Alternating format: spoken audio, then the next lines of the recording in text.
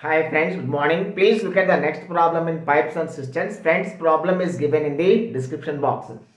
See friends, A and B are filling pipes and they can fill a tank in 72 minutes and 90 minutes respectively. Friends, C is an emptying pipe and A plus B plus C together can fill the tank in 2 hours, that is in 120 minutes. Friends, say the capacity of the tank, LCM of these three, that is 360 liters. Friends, pipe A can fill the tank in 72 minutes. That means 72 5s 360. So pipe A can fill 5 liters of water per minute. 94s 360. Pipe B can fill 4 liters of water per minute. And A plus B plus C together can fill 123s 3 liters per minute.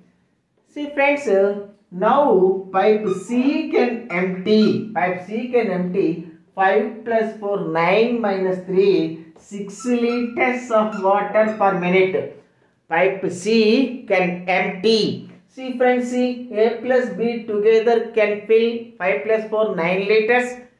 And C can empty 6 liters. So, if A plus B plus C together work, 9 minus 6, 3 liters of water is filled into the tank.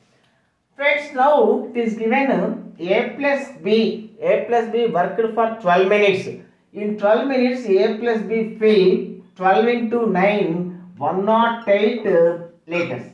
Now, A plus B closed and pipe C is opened. What is the capacity of the pipe C? C can empty 6 liters of water per minute. Now there is 108 liters of water in the tank. Pipe C can empty 6 liters of water per minute. So pipe C can empty the tub in 108 by 6, that is equal to 18 minutes. 18 minutes is your answer, friends. Thank you. Have a nice day.